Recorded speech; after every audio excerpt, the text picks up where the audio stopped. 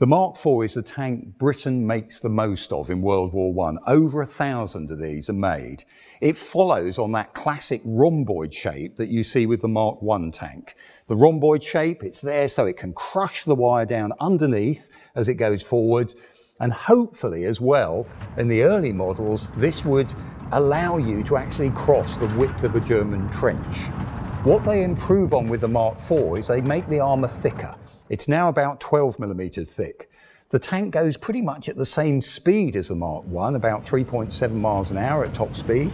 Still got a crew of 8.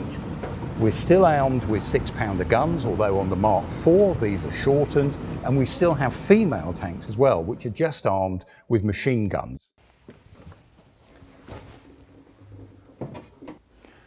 Inside the Mark IV, there would have been an 8-man crew. 4 guys are needed just to drive the vehicle, and there's 2 men each side on the sponsons. They're manning the guns. Now the engine, this is a 105 horsepower Daimler engine. It's a petrol engine.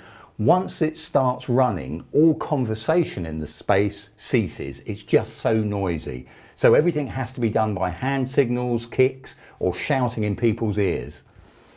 The exhausts that run through the top of the engine into the roof, they glow red hot after about half an hour's running. They've had temperatures recorded up to 120 Fahrenheit or about 50 degrees centigrade. That is ridiculously hot. One of the hottest places on earth was recorded as that. So the guys themselves are going to get very warm very quickly. Now here is a differential. I'm actually sitting on the starting handle. 4 of the soldiers are needed just to turn that to get this engine going.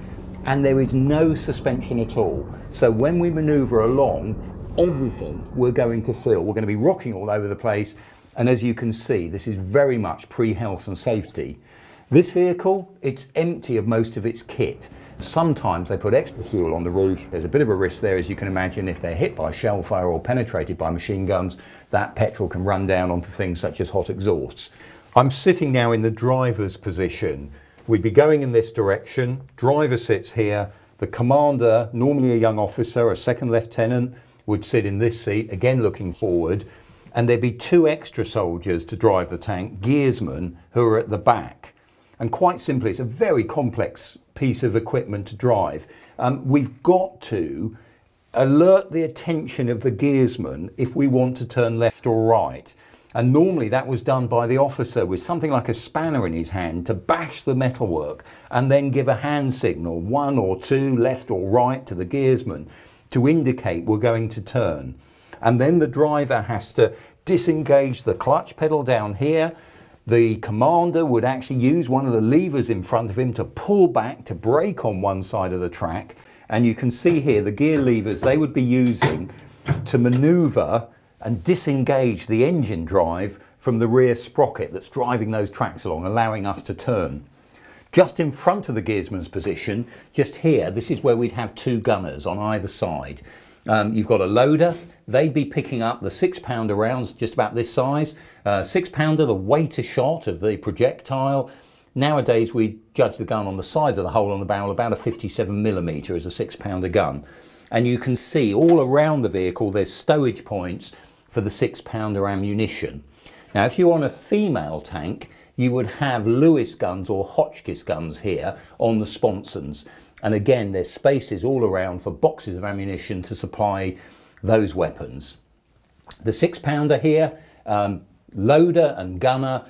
The gunner is looking through this sight. It's a 2-time sight, and he'd be using this piece here to push and elevate or depress the gun. And from side to side, he leans his body weight on it to get traverse.